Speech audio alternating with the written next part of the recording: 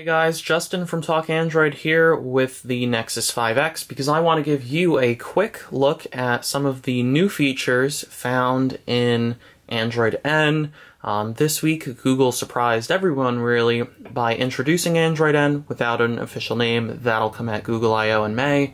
And they already released the Android N developer preview, which I installed on this Nexus 5X.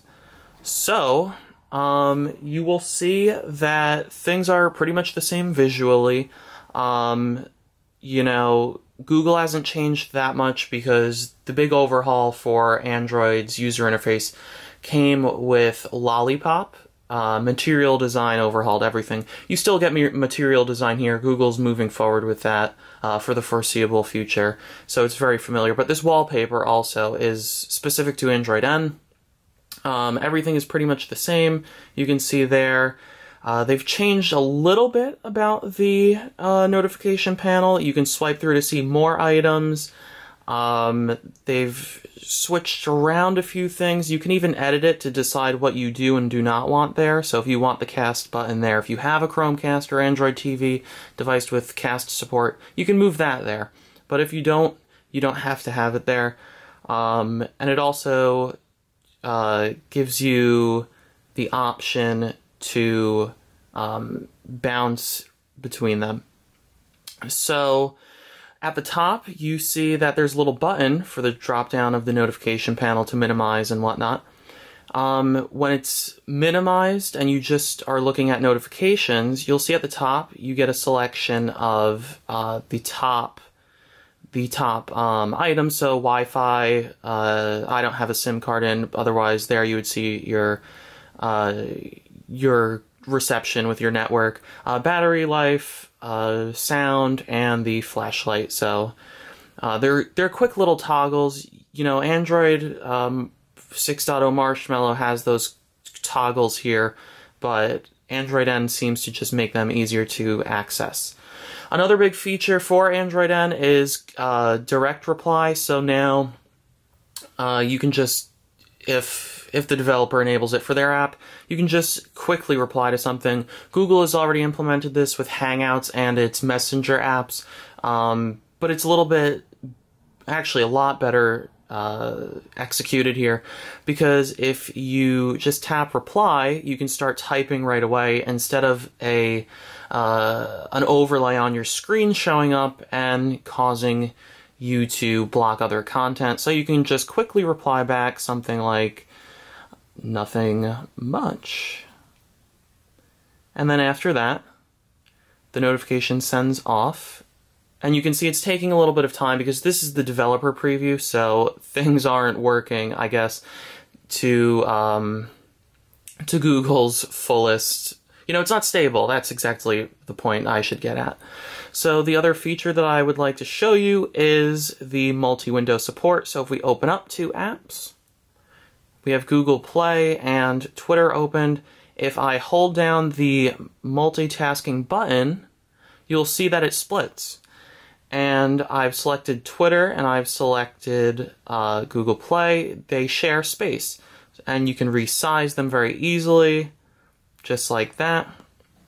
And it also works in, see exactly, so Google Play has closed. So let's try this with Messenger. So let's split the screen between the two.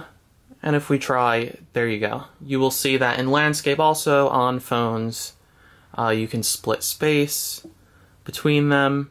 You can copy text and take it between them. And then if you hold down the button again, it goes back to just one of the apps. And that is it for that. Oh, but you see, I've done it a little strange.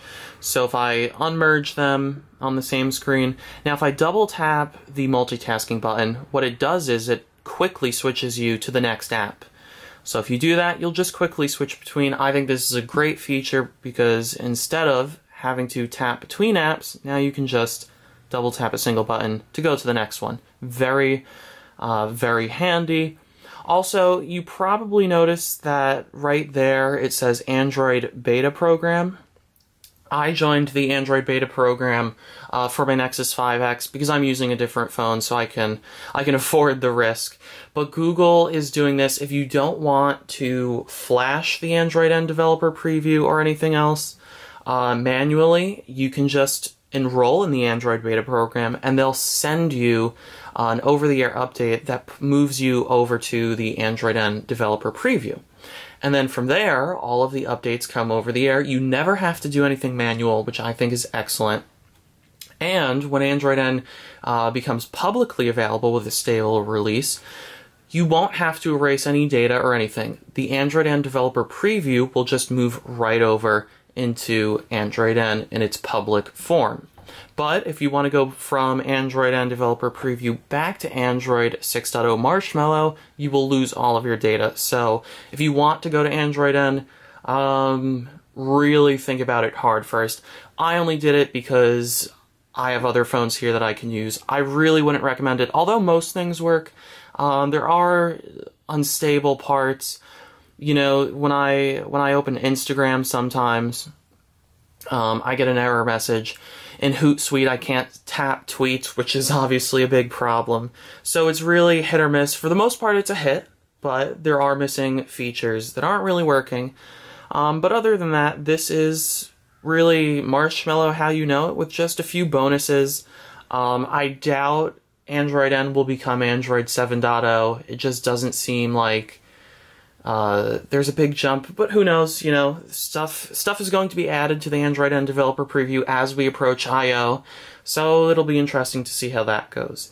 And that'll do it for us, but when there's more added to Android N, we will be covering it for you on Talk Android.